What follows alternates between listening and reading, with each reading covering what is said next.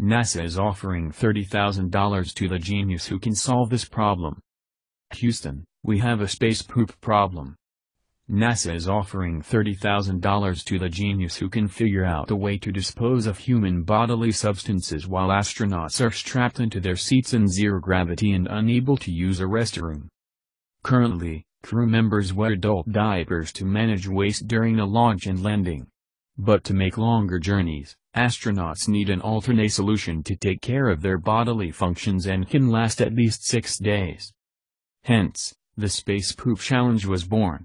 Instead of solely relying on the geniuses at NASA HQ to solve this perplexing issue, they are looking to the public to find a creative solution.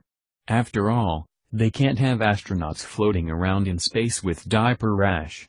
Ouch. Current commercial products that provide urine waste management utilize gravity to route and collect urine away from the body. Some require the use of hands, and most are not meant to be used for 144 hours, the challenge rules say.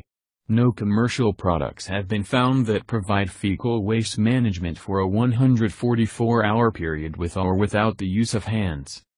Here are the other requirements. Must work without the crew member using his or her hands, or with limited use of hands. Needs to function in a micro or zero gravity scenario.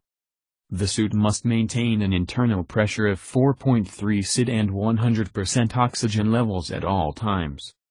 Function fully while crew member is moving, bending, and or seated and strapped into a chair. Think you can deal with that shit show? You have until December 20th.